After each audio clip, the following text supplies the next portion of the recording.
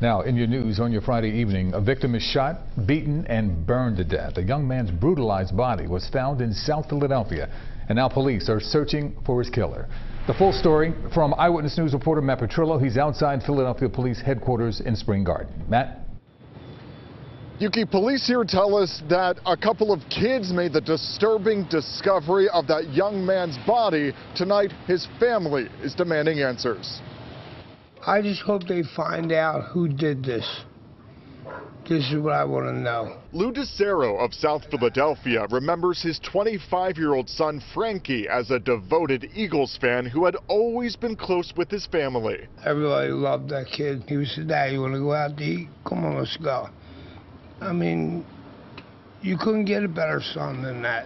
But his son went missing in late April, so his family posted flyers with his photo on it around the neighborhood. Days later, DeCero's family found his vehicle abandoned on the 2800 block of South 13th Street.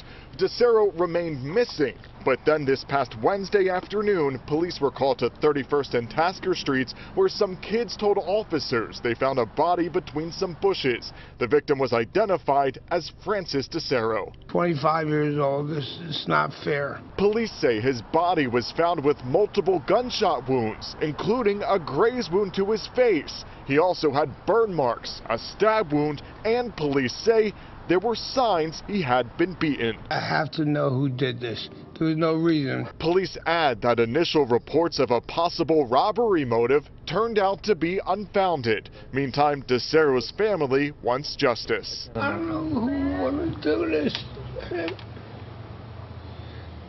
I hope they find him. So much pain there with that family. Now, police tell us there have been no arrests at this point, but anyone with information is urged to contact detectives. Live outside Philadelphia Police Headquarters, Matt Petrillo, CBS 3 Eyewitness News. Okay, Matt, thank you for that.